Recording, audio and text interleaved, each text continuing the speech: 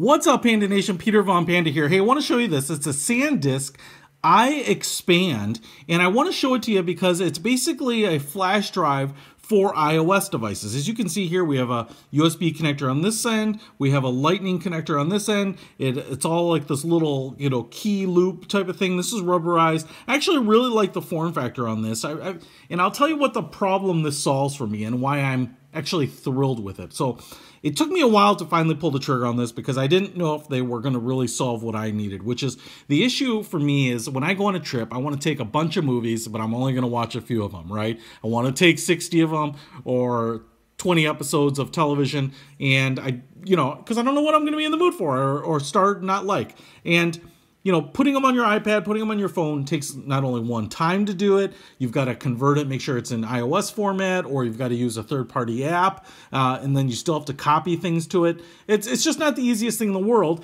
And then, sometimes I'm going to watch it on my phone because I'm sitting in an airport lounge, or sometimes I'm sitting in my airplane seat and I want to watch it on my iPad, and so you just can't really do that because you've got to have both replicated in two places. The other thing is, space on my iOS devices fills up quickly, videos, photos, whatever it may be, and so I never have as much space as I want, right?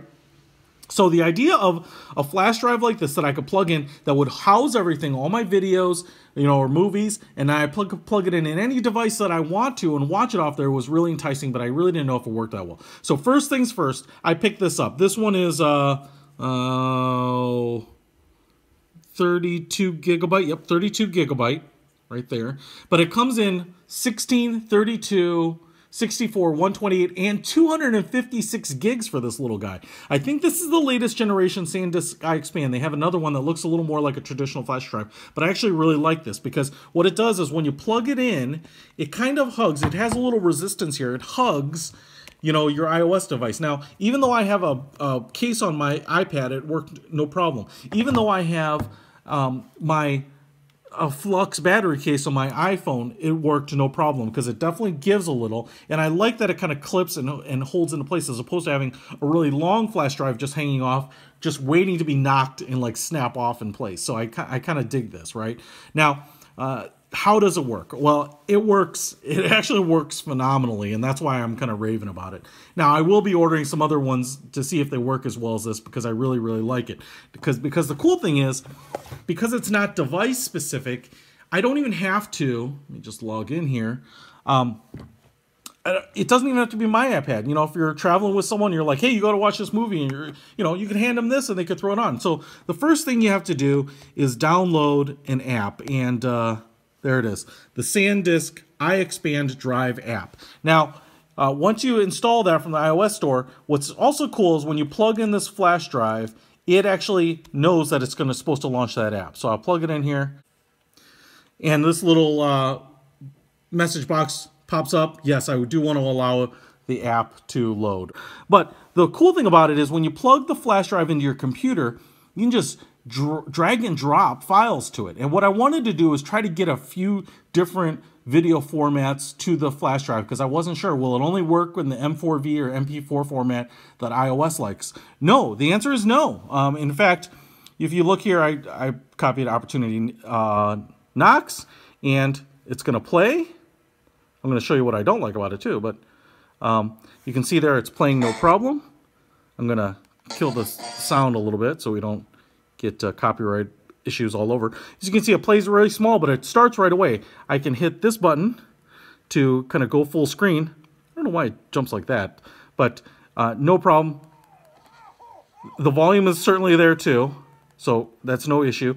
But it looks just as good as any native file. So whatever it's using to decode, probably maybe hardware or software decoder, works just great. That was an AVI. I have an M4V, which worked fine. I also thought I put on an MKV. Look, so here's an MKV, which is kind of something that you might end up running across a lot. And so you can just kind of tap on the bar if you can hit it, right? To kind of jump to certain areas. Now, this is where my issue is. There's no little growing scroll bar, so it can be a little finicky. But if you put your finger on it, and scroll, you can see it kind of moving around. So you don't have to be right on top of it, but you can scroll like that and kind of jump around, and it works fine. Now, my issue is that it could be a little, the interface could be just a little bit better, but it works fine, and I have no problems with it, okay? So, an M4V, no problem, as you would expect. That works great too. So, no issues. The other thing is you can all put them in the root drive, and whether it's a movie like this or a photo, right? You can put on photos, and you can also set it up to backup, you know, what's on your iPad. So if you're taking a lot of videos, or your iPhone, taking a lot of videos, a lot of photos, you want to dump them off there, you don't have Wi-Fi, this would be a great place to offload those so that you're not preventing yourself from taking new video and photos, right? So the other thing I want to show you here is kind of two other features that I really, really like about this. So secondly, the next thing you can do is actually create like a secure access vault. And that ends up requiring a password. Let me punch it in here. But what it does is it creates a folder that requires a password. Now, this can be nice if you have kids or something like that, and you know, you want to put all your PG-13 and R-rated movies in that folder so that you can give your kid the flash drive and they can watch their G-rated films, whatever it might be. Now, I've also noticed there's a couple things to keep in mind with this, is that you can't drag and drop directly in the folder. You actually can, but it doesn't recognize them here. Somehow it encrypts the files. So what you actually have to do to get something in the secure folder is you can't do it on the computer and just drag and drop. What you actually have to do is you have to go down here to select.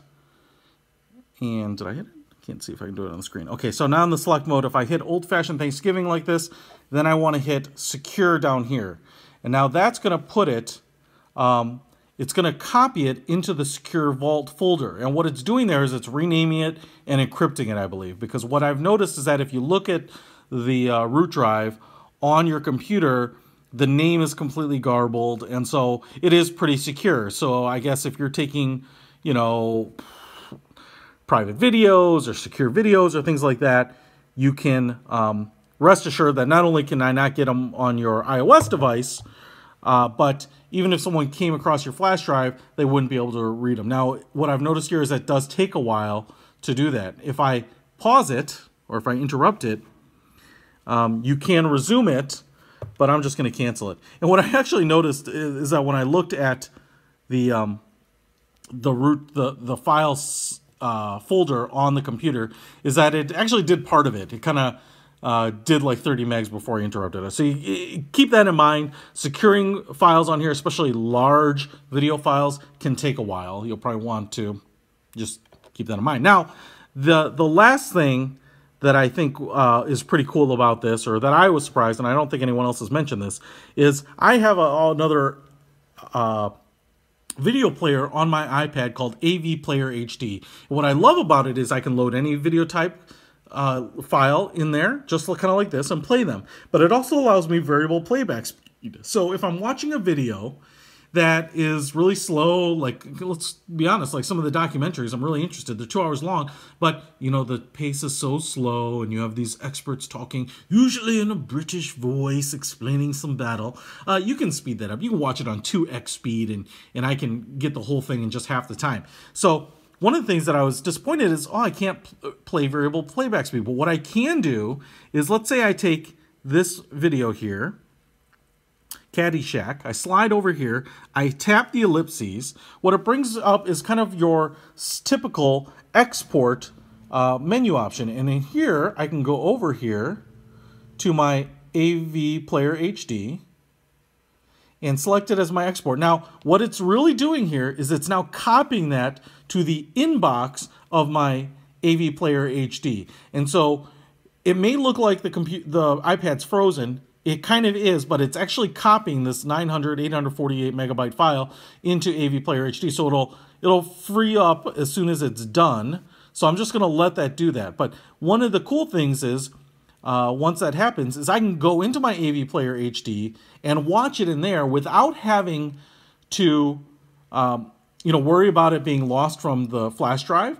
And then at that point too, I can actually unplug my flash drive because it's literally copied into AV Player HD. And so I can just kind of move a la carte just the movies I want and watch them at the speed I want. If I only want to watch them at 1x, I can watch them right here in the iXpand app itself. But if I want to watch them on 2x speed, I can do that. I'm not precluded from doing that just because I, wanted to put it on my flash drive here.